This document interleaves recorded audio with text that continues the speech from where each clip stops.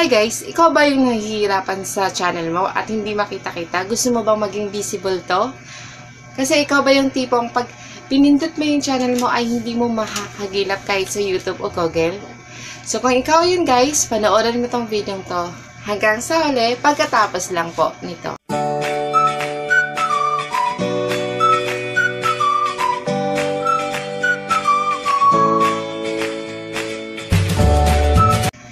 Hi guys! Welcome back to my channel. So for today's video nga guys, gaya nga ng title natin ngayon, so paano natin magawang visible yung channel natin. So hindi naman lahat ng channel guys ay mahirap hanapin.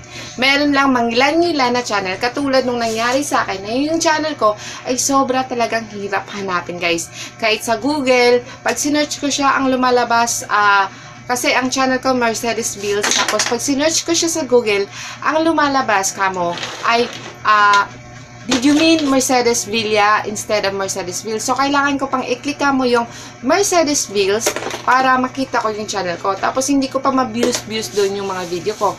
Ganun din sa YouTube. Hindi ko din kaagad nakikita yung channel ko. Ang lumalabas, mga Mercedes Villas, Mercedes yung mga ganun, kasi may halos kahawig kasi siya sa kapangalan ng Mercedes Villa. So yun guys, yun yung naging problema ko sa channel ko. Actually matagal ko na siya naging problema sa channel ko guys. Nung umpisa ko pa lang siyang ginagawa, nung umpisa ko pa lang siyang ginagawa, dati kasi ang pangalan ng channel ko is Munting Tahanan. Pero yun nga, mahirap siyang hagilapin kasi nga parang nga siyang hindi talaga siya pangalan. So maraming munting tahanan, mga munting tahanan na title, munting tahanan description. So nahirapan ako sa munting tahanan. Hindi ko agad mahagilap-hagilap yung channel ko. So pinalitan ko siya guys ng Mercedes Vills. At yung Mercedes Vills naman guys, ganun pa rin ang nangyari sa channel ko. Hindi ko pa rin siya mahagilap. Sinabihan ako ng kapatid ko nito, si Madiscarting Ma'am, shout out sa iyo dyan. Sinabihan niya ako na ang hirap daw hanapin ng channel ko. Hindi daw niya kaagad-agad makita yung channel ko. Tapos, okay lang yun. Sabi ko, baka magbago lang. Matagal-tagal na yun, mga ilang-ilang buwan na yun. Until, sinabihan na naman ulit ako, nung nakaraang araw lang, ng isang friend ko na vlogger din, si Mit's Kitchen, yes. Thank you sa'yo. Shout out sa'yo, Mit's Kitchen. Yan. Sinabihan niya ako na hindi daw niya ma-search yung channel ko. So, doon na po ako na-alarm. Sabi ko, paano na, anong gagawin ko? Doon na ako nagulantang na, hala, ano nang nangyari sa channel ko? Paano nga pala ako nila makikita? Paano nila papanood yung mga videos ko kung hindi nila ako agad mahahanap. So, ang ginawa ko guys, nag-research ako at yun nga, nalaman ko na kung anong sagot. At effective na effective siya guys. Kasi, yung ginawa ko dun, yung pinanood namin yung channel namin sa computer, hinanap namin sa YouTube, nalabas kaagad yung channel ko. Ayan. Pag clinic mo yan, labas ka agad yung channel ko yan, guys. Tapos, same din sa Google. Pag sinearch mo din siya sa Google, searchable na din siya. Ayan. Nakikita niya, guys. Nasa-search na din siya. Hindi na siya yung puro villa, yung puro mga pabahay-bahay. Nakikita ka agad yung channel ko. At kung interesado kayo kung paano ko to ginawa, just keep on watching. So, wala nang patumpik-tumpik pa guys. Umpisahan na natin to kasi excited na ako ituro sa inyo kung paano nga ba at kung anong sekreto ko kung paano ko nagawa to. So, wala nang patumpik-tumpik pa. Let's get into started. So, ayan guys. Andito na po tayo sa cellphone natin. So, punta lang po tayo sa Chrome. Ayan. Tapos, type lang po natin yung youtube.com.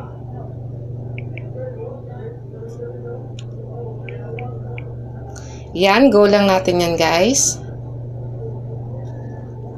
Ayan. Siguraduhin nyo lang po na naka-desktop kayo. So, kailangan po naka-desktop kayo. So, ako naka-desktop na po ako. Paano maka-desktop guys?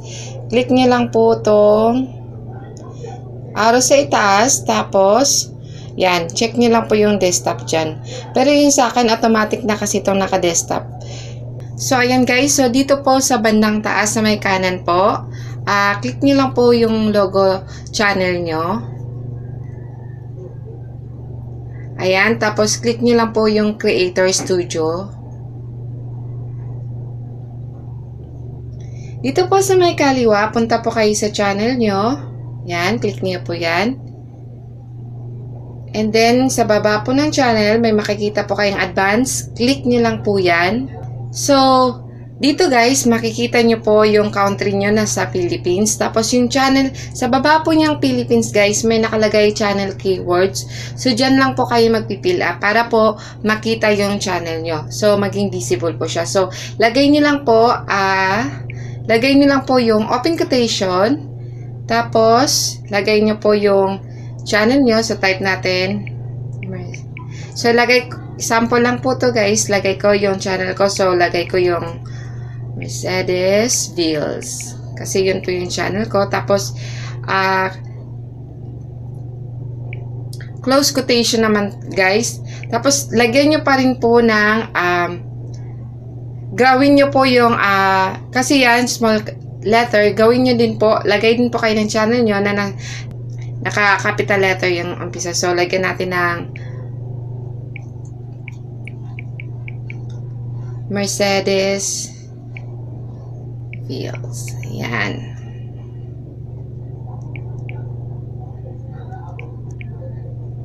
Ayan. So, lagyan po pala natin bago mag-Mercedes Vills, guys. Lagyan na naman natin yan ng open quotation, guys. And then, after nyan, close quotation na naman. And then, space. Tapos, lagyan nyo po, guys, yung tungkol sa channel nyo. So, kunwari kung anong ginagawa niyo sa channel niyo, kunwari cooking, tutorial, or dance cover, song cover, kahit ano tungkol sa channel niyo guys, yun yung ilagay niyo. So sa akin guys, gumagawa ako ng mga cooking tutorial, may cooking tutorial din ako. So lagyan muna natin ng open quotation, tapos lagyan natin ng cooking tutorial. Yan. Tapos, close quotation na naman. Tapos, space. Tapos, lagyan nyo po ng lahat po ng tungkol sa channel nyo, mga ginagawa nyo po sa channel nyo. So, ilagay nyo po lang dyan. Kung sa, ano naman po, kung isa lang ang niche nyo, pwede isa lang din yung ilagay nyo. Pero sa akin kasi, marami ako nilalagay. Gumagawa din ako ng, trending celebrities.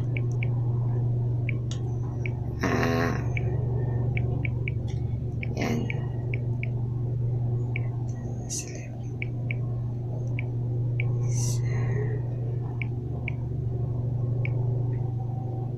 Trending celebrities. Yan.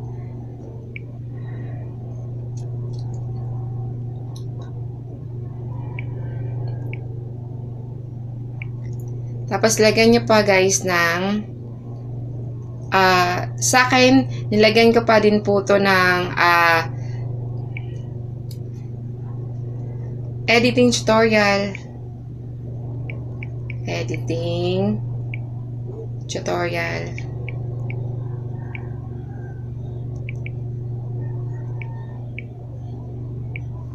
Yan. So, lagyan lang natin guys ng quotation. Tapos, kung okay na sa inyo dyan guys, nalagay nyo na dyan lahat tungkol sa mga ginagawa nyo, about sa ginagawa nyong content guys, lagyan nyo din, sa akin nilagyan ko din guys ng Mercedes nilagyan ko sa akin guys ng, bukod sa may, nilagyan ko din ng Mercedes Vills, tapos YouTube channel. Ayan. Para ma-detect talaga ni YouTube, makilala talaga ni YouTube yung channel natin. So, yan. Then, close quotation.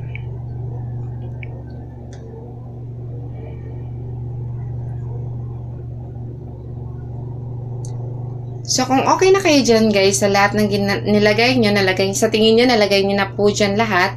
So, punta lang po kayo dito sa baba, sa pinakababa. And then, wag nyo pong kalimutan na i-save. So, click nyo lang po itong save sa baba. Ayan. So, ayun po. Dyan, nakasave na po yan lahat at okay na po yan. Magiging visible na po yung channel nyo sa YouTube at sa Google. So, yun lang po. Exit na lang natin yan, guys. So, ayun nga guys, ganun nga lang siya kadali. Ganun lang talaga siya kadali para makita natin. Importante talaga yun guys. Pag pumili tayo ng channel guys, channel name, importante yung channel name natin is searchable. Yung pag sinearch natin sa Google, nakikita siya kaagad. Tapos pag sinearch din natin sa YouTube, nakikita din siya kaagad. May mga times guys na minsan kahit wala kang kapareho ng kapangalan, is hindi pa rin siya nasi-search kasi nga may mga halos kapareho lang katulad ng nangyari sa akin na Mercedes Vills, kapareha lang siya ng Mercedes Villa or Mercedes de Villas de Mercedes, mga ganun guys. So, malapit-lapit din siya sa Mercedes-Benz. Kaya, yun. At yung mga channel na yun is mga malalaking channel na yun. Kaya sila nauuna. So, yung channel, lalo na yung channel natin guys, ay maliit pa. Hindi kaagad siya nakikilala ng YouTube. So, kailangan lang natin siyang ganon. Gawin natin siyang ganon guys. Isulat nyo doon guys lahat ng tungkol sa channel nyo. So, isulat nyo yung channel name nyo, tapos isulat nyo lahat ng ginagawa nyo sa channel nyo. So, kung kunwari, ang ginagawa nyo lahat is cooking. So, lagyan nyo cooking tutorial or kahit anong mga ginagawa-gawa nyo sa channel ko. So, sa akin, nilagay ko lahat doon, tinype ko lahat ng mga ginagawa ko sa channel ko at yun nga, nilagyan ko pa sa huli ng Mercedes Vills YouTube channel para kaagad mahagilap nila. Tapos, yun nga guys, very effective. Yun, nagpasalamat talaga ako kasi nangyari ngayon. At yun kasi talaga yung matagal ko ng problema. Actually, nag-isip na din ako. Napapalitan na yung channel ko. Pero, bet na bet ko kasi itong Mercedes Vills. Kasi, Mercedes talagang pangalan ko. At Vills, Villa Flores din. Kaya, masyado na kasi mahaba pag ginawa ko pang Villa Flores. Kaya, Mercedes Vills na lang. Para maikli lang. Tsaka, bet na bet ko siyang pakinggan. Yun talaga yung gusto ko talaga ng channel. So, pag gumawa ulit kayo ng YouTube channel name yung channel name nyo guys, pag gumawa ulit kayo guys, kailangan guys, isipin nyo muna yung searchable, YouTube searchable, saka Google searchable. I-search nyo muna sa Google. Kasi nga, yun nga sa akin, nagka-problema. Pero yung iba naman yung sa may channel yung pamangkin ko, may channel yung kapatid ko, si Madiscarding Mamshi, may channel sila. At yung anak ko din, may channel din siya guys. So, iba naman yung sa kanila guys, mabilis sila, madali lang si search. Yung mga pangalan lang talaga nila mismo nilagay nila, madali lang kasi wala silang mga kapangalan masyado. Si Madiscarding Mamshi, mga siguro 3 lang sila, pero lumalabas naman kaagad yung channel niya. Yung channel name natin guys, very important din yan. Pumili tayo ng mga channel name na hindi masyadong mahaba, yung mga mabilis lang din matandaan, tsaka yung mga basta yung mga mabilis lang tandaan na channel name guys, para yung mga viewers natin, subscribers natin, mabilis lang din lang tandaan yung pangalan natin pag hinanap nila tayo. So yun lang yung isi-share ko sa inyo ngayon guys. At kung nagustuhan nyo tong video na to, please don't forget to like and share at comment down below nga pala guys. Comment down below kung anong gusto nyo pong iba-vlog natin sa susunod nating mga videos. Kasi ako po, mahilig po akong mag-vlog ng mga tutorial about, kasi yung journey ko sa pag-vlog ngayon, sa pag-YouTube ngayon, yung mga na i-encounter ko mga problema, yun din yung mga binablog ko guys, kasi alam ko hindi lang po ako ang nakaka-encounter nito, marami din pong dumadaan sa mga pinagdadaan ko ngayon, lalo na ngayon na napakaraming mga vlogger, umusbong yung vlogging industry ng Pilipinas. Yan, sobrang dami nang nagbablog ngayon at alam ko marami ding naghahanap ng mga videong katulad nito. So, kung baguhan kayong vlogger guys at nanonood kayo nito, please don't forget to subscribe for more videos like this. So, yun lang guys. Maraming salamat ulit sa panonood at ito po ulit si Mercedes Vills. Bye-bye!